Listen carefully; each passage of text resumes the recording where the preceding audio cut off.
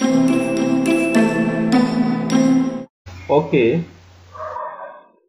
today we are taking one example and we will talk about the limit of infinity if the value of x is infinite. It means we can put the value like 10, 100, 1000, 10,000. So if we will say 1 divide infinity is 0, this is not a good approach, but we will use other approaches.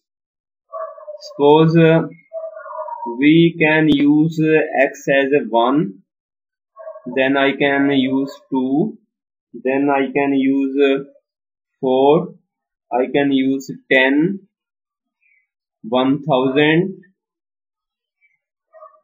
and 10,000, because infinite is the unlimited value which I can put in the x. So 1 divide x value, if I will put 1 divide 1, 1, 1 divide 2, 0.5, 1 divide 4, 0.25, 1 divide 10, 0.10, 1 divide 1000, 0.001, 1 divide 10,000, 0.0001. So in the end it will goes to 0. But I have to use all these approaches, not just writing a 0. Okay. Now I am taking another examples. Suppose limit x is infinite and x plus 7 divide 3x plus 5. If I just put this value in this, this is x plus 7 infinite, 3x into infinite plus 5. I cannot write just infinite divide infinite. This is wrong.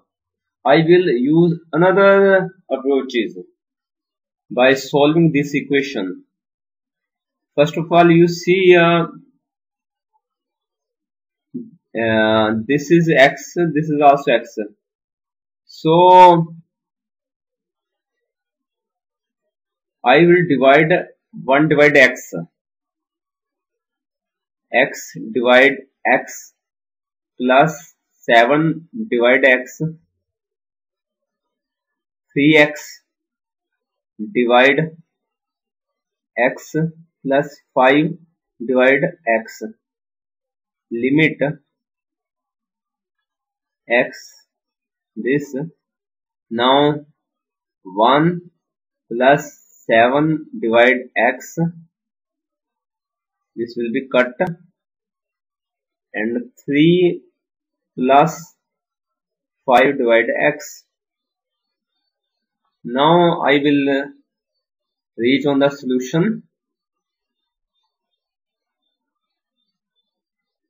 If 7 divide 1, 7 divide 2, 7 divide 100, 1000, 10,000, it will reach to 0.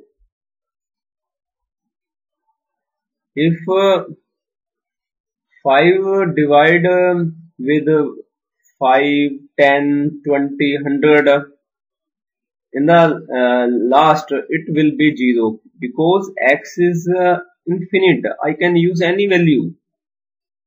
So my solution is 1 divide 3.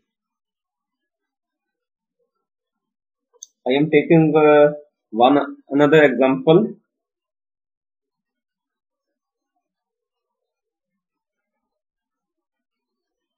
Limit x infinite x to 2 minus 3x plus 7 divide x की 3 10x minus 4. I just divide this and this with the highest power of x, x की power 3. With this I